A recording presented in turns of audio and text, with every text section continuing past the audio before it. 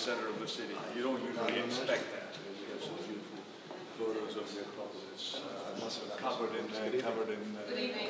Good evening, sir. Hello. So please. Thank you. Secretary, welcome to Athens.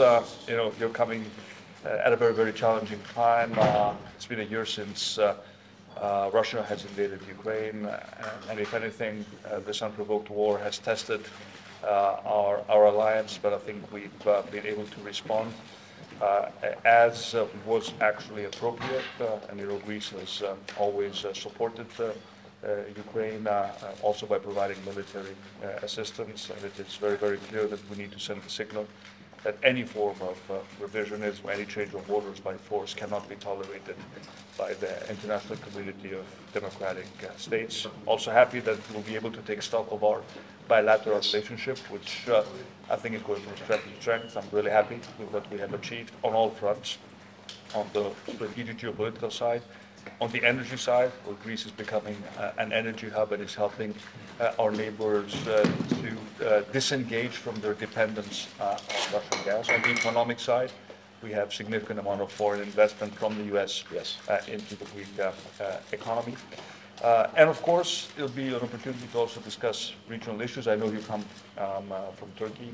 We're all heartbroken with the humanitarian catastrophe that has struck our neighbor. We were the first country to send our rescuers to help.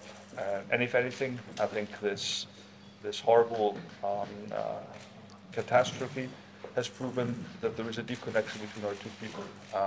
We may have our big, significant political differences, but the bonds between our people are there. And hopefully it'll be an opportunity to build upon this sort of psychological connection and improve our relationship, which I think will be beneficial for the stability in the Eastern Mediterranean in general. So again, lots to discuss, and welcome to Athens. Well, Prime Minister, thank you very much, and I apologize because I've lost my voice over the last few days, but I am so pleased to be here, to be back in Greece. It is a very challenging time, but the fact of our partnership, the strength of that partnership, gives me great confidence that we can meet the challenges of this time. As you said, we're now 1 year into Russia's aggression against Ukraine, but the partnerships, the alliances we form are strong in support of Ukraine, and I have to applaud Greece's leadership in that area as among the first to come to the support of Ukraine, to come to the support of democracy, which is being challenged by the Russian aggression.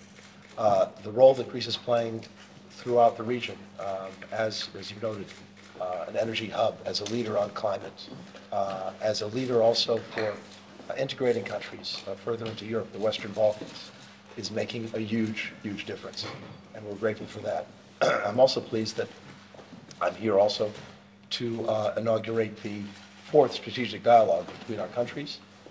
That's a vehicle for really strengthening even more the partnership that we have on a bilateral basis, as well as the work that we're doing together in the region and around the world. I look forward to continuing to deepen the economic ties between us, the people-to-people ties.